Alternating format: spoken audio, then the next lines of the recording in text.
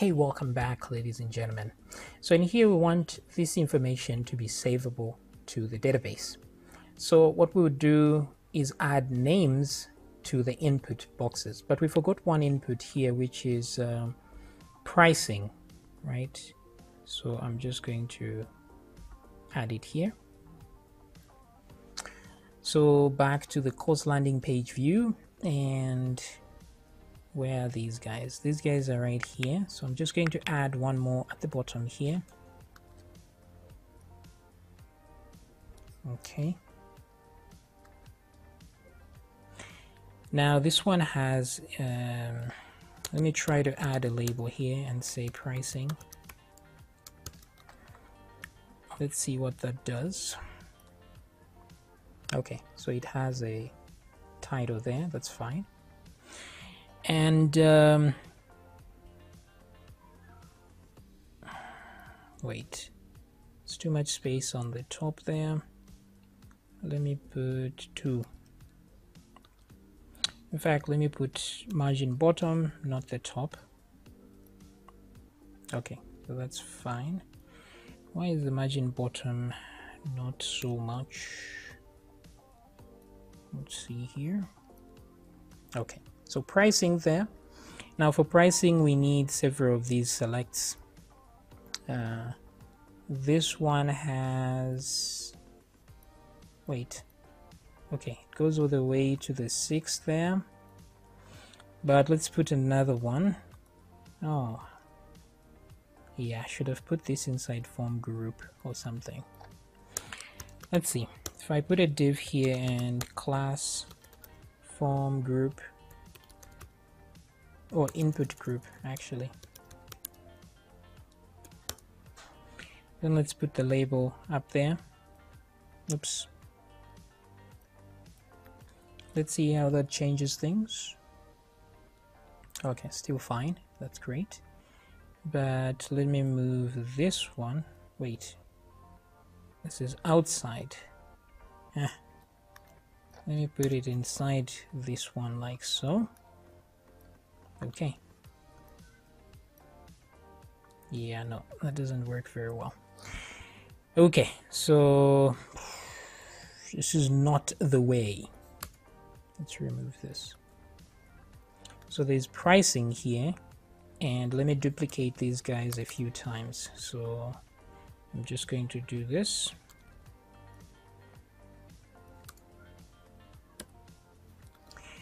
Okay, so here currency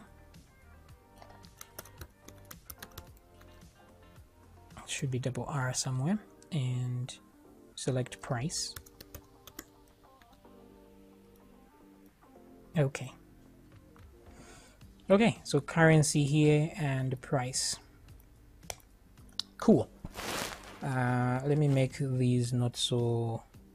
Let me put this one at 4 and this one at 8. And let's refresh. Okay, much better. So select currency, select price. Good. Pricing should be in bold, so it's easily visible. All right. Cool. Same as description, I guess. Let me bold it. All right. Okay, much better.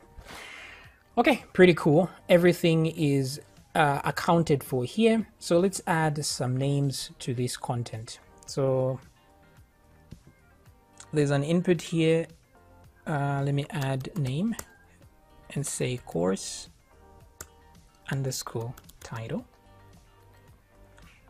Let me put this one name here, course subtitle. I hope all these are already there in the, let's check in the structure of the courses table. So wait, what am I doing? Course subtitle, course title. Okay, it's not course title, it's just title, and then there's subtitle, title. There's actually no subtitle here. Okay. Okay, we can add it there, no problem. Subtitle, and then categories. There's a description. Let's see that. Yes. So for this one needs a name as well. Description. Okay, and we have language. So this one, name, language ID. This one is a level ID, and this one is category ID. This one is subcategory ID. Maybe there's an underscore there. Let me see that. Yes, subcategory ID. What else? Pricing. We don't have a currency yet, so I'll just put currency there. That's fine. And this one is name, price ID. So there's also currency ID, I guess, since there are multiple ones of these. Primary subject, that's the input there, name, primary underscore subject. Now be careful with the capitalization here. Don't capitalize if it's not capitalized. And this should be the table column. And what else? We have an image. Let's see here. Actually, we don't need to put anything here for the images, and we don't need to put that in. Actually, we didn't even need to put names here, did we? Oh, maybe we did, just for simplicity. Okay, for identification we needed to. So let's add subtitle and currency since they're not here. So I'm going to go to the structure, add 2 columns here, click go, and subtitle, variable character 100, that's fine. And then here currency. Okay, this will be currency ID. Okay, so we'll leave that at int, which is fine. And subtitle, let's put no, and that no as well. Actually, currency ID, let's put a default value, not the no here. The default value will be 1, or we can put 0. That's up to us. Maybe let's put, okay, let's try and put no, so we can do this in PHP. So let me save. Oops, invalid default value, none. Save. All right, great. So if we go back to Udemy DB and courses, select and show create, then we can copy this back to our create side. All right, so back here we go to database file. Where is that? Database in the core, and let's look for courses table, which is the biggest, and let's paste right here. Okay, why did things go down? It's weird. I hope I pasted only on the required part. Okay, seems like. Right, great. Okie dokie. So everything seems fine. Now it's just time to submit the information when we click the save button. So here, if I type something, the save button should come active, and there it does. So if I click, it should start saving. And let me put an auto on the course landing page. This is course title. On this input, I want autofocus. That way it loads with focus. I don't know if that will work at all or not. Now it doesn't work because we are loading this with JavaScript. So I guess autofocus is meaningless here. We can do a focus using JavaScript, so that's fine. Okay, so now that we have this, all we need to do is add some information in here, because this is an edit page after all. So it needs to come with information here, not empty like this. So whatever has information should be put there already. Okay, good. But the first thing we need to do is load in all the languages, all the subcategories, all the levels, etc., etc. So we need to add these things there beforehand so that we can load them here. But course title, we can show that no problem. So in order to show this part of the thing, if I go to courses view, because when I click on a tab, that's when it loads that tab information. So it does that by using the send data, which is exactly what we did here, right? Now, instead of doing it this way, I could do it this other way. Just put the object directly in there. It looks much cleaner. So here we can just say tab name, and then put a full colon, and then put the value, and then put a comma like this. So I can do this as well. Data type, put that data type there, and put read right there. Okay, and what else? I just added two things, right? That's enough. So I can remove all of this here, so it's like that. Much easier. Now, instead of we have the tab, we have the data type, we can add one more item to send, and this one is the course ID. So let me do this and say course ID. Okay, that way at least we know what course we are reading from. And so how do we know the course ID? Well, since we're on the edit page here, where is this?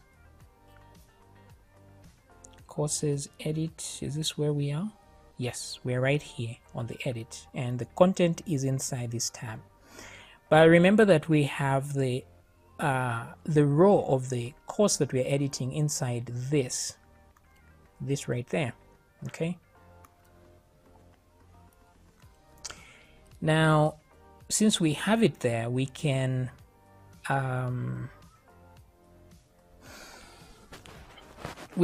put the ID somewhere. So let me come down here to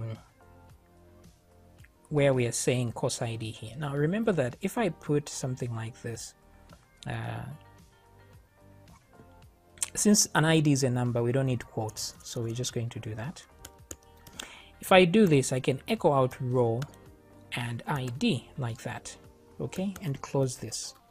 This will work just fine. If I want quotes, I can put single quotes on the outside like this, if in case it's a string that I'm echoing, but let's just put those just for safety.